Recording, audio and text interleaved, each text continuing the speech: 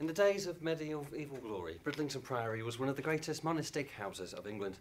Its wealth and possessions made it a key monastery in the north, one of the largest and richest of the Augustinian order. The church in those times was more than twice as large as what now remains, rivaling in size other great Yorkshire churches, including Beverley Minster and Selby Abbey. The Priory today is a glorious survival of that pre-Reformation splendour. Now shorn of its great choir, housed in the shrine of St John of Bridlington, it transepts and its stately central tower, over which soared a stone crown similar to those above the cathedrals of Newcastle, Edinburgh, St Giles. There was already a church in Bridlington at the time of the Domesday Survey in 1086 even, and it's likely that its existing site was chosen for the new foundation of the Priory's by the Priory's founder, Walter de Grant, Lord of the Manor, whose father Gilbert was one of the new aristocracy established in England following the Norman conquest of 1066.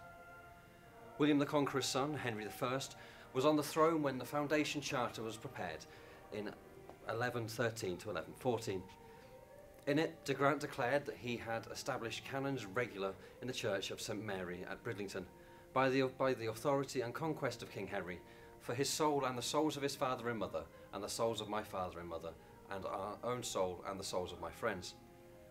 The order of Augustinian canons was new to England, having arrived around 1100 AD, so de Grant's foundation was amongst the earliest of the country and almost certainly the first in Yorkshire. The Augustinians, or the Austin Canons, were priests who formed communities to live in the monastic life, but their rule was not quite as strict as that followed by the monks of other orders. In many cases, as at Bridlington, part of the monastic church was set aside for parish worship. The Priory expanded around its church. Its monastic buildings spread out mainly on the south side of the site, including a chapter house, Priory's Hall, cloister, dormitory, infirmary, while to the north were farm buildings. All have vanished today, apart from some remains of the cloisters. The early years were not without trials, and it is said that the Priory came under siege during the civil wars of King Stephen's reign. The period, however, was also a time of tremendous expansion in the monastic life of England, and it was Stephen who granted the Priory jurisdiction over the port and harbour of Bridlington. By 1200 AD, the Priory was sufficiently in control of its affairs for King John to grant a licence for the Prior and Canons to hold an annual 2-day fair and a weekly market. There were problems of discipline, however uncovered by visitations later in the 13th century. Canons were said to be absent or malingering in the infirmary, while others kept an excess of horse and hounds. Though poor during its early history, the Priory acquired lands in many parts of Yorkshire and Lincolnshire, and with them came sheep farming on a large scale, the wool trade being the chief source of its growing wealth. This wealth was expressed in stone when early in the 13th century the Canons began to build their greatest new church, work which continued in some measure during the next 300 years and was still incomplete. The two west towers remaining without their upper stages when Henry VIII shattered the monasteries.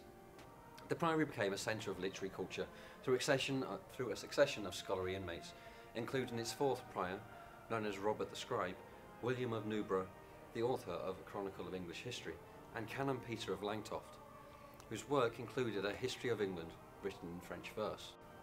In the 15th century, George Ripley, a canon of Bridlington, achieved international fame as a philosopher and alchemist. The drama of national affairs caught up with Bridlington in 1322, when Edward II, defeated by the Scots at Old Byland, sought refuge in the Priory for a single fortnight before heading off by devious ways to York, the Scots in hot pursuit.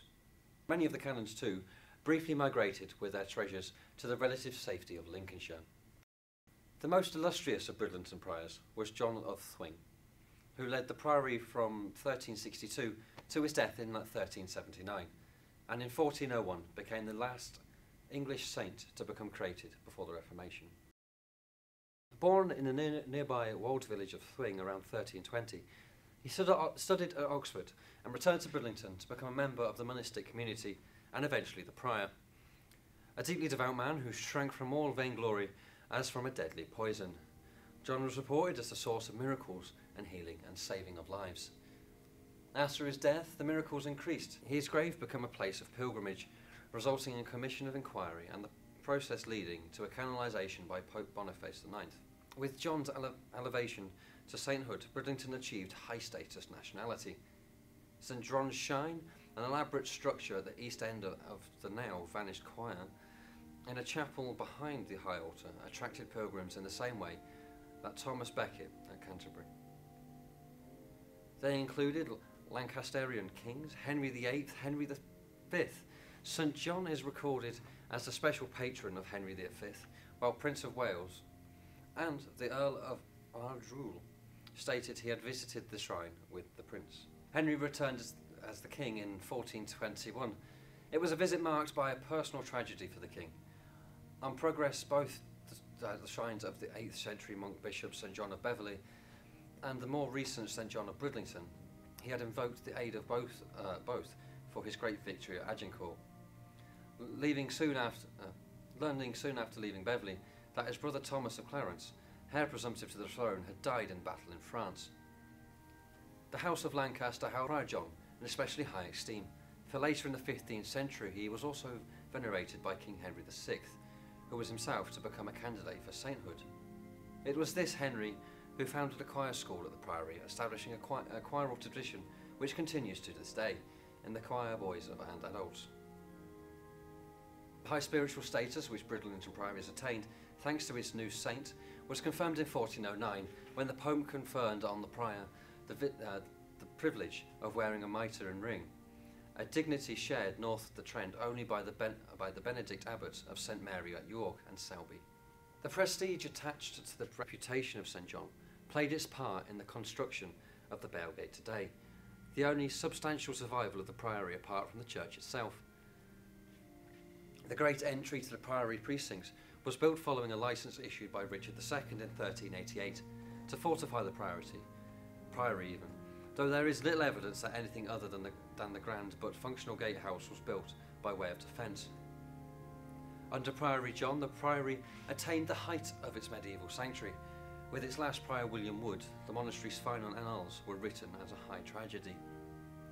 Wood was caught up in the Pilgrimage of Grace, sparked off in 1536 by the dissolution of the lesser monasteries, and the well-formed fear that the greater houses, including Bridlington, would soon suffer a similar fate. Wood was summoned to London, arrested and accused of giving the rebels aid both financially and by the supply of manpower. Part of his defence was that the rebels had said they would cut off his head at his own door if he refused to help. Wood was convicted of treason and hanged at Tyburn. After his death, the end of the community followed swiftly. The process of dissolution was already in hand as Wood faced trial, and by 1539 the buildings apart from the nave and the Bailgate were in ruins. The Augustinian canons dispersed, the grand shrine of St John destroyed. Ironically, it is the report of the destroyers which tells us most about the Priory's treasures, including the shrine and a fair chapel on high, having on either side a stair of stone for to go and come by. Underneath said shrine be 5 chapels with 5 altars and a small tables of alabaster and images. The Duke of Norfolk, the first of Henry VIII's agents charged with the destruction, stood in awe at the size of the Priory's great barn and reported that he would have stolen 3 retables from the shrine of St John to send to the Queen if I durst be a thief. Thomas Cromwell, the King's chief minister, told of the people of Bridlington desire to keep the church and the shrine, but Cromwell informed Norfolk that they should not be seduced in the offering of their money, and ordered that the shrine should be dismantled and the jewels and plate sent to London. From then until the present day, the Priory has been the parish church of St Mary. I have here Lee, who is currently studying towards his Masters in History and has written his dissertation on the Priory in Bridlington. So Lee, can you tell me a bit about the church's restoration over the years? Sure. It has undergone several restorations, the latest completion in the 1990s, and the work of preservation goes on, with a recent successful appeal to raise £600,000 to restore and rebuild the famous 19th century organ. The major change in the church's appearance since the Reformation was the construction of the upper parts of the 2 western towers during the 19th century restoration under Gilbert Scott. The towers were built asymmetrically to reflect the Constantian styles of the west front, the northwest tower in the early English style and its much higher southwest partner in the more ornate perpendicular style. If you'd like more information or to visit the Bridlington Priory, then please head to their website, bridlingtonpriory.co.uk, to find out more about opening times and further information about the Priory itself.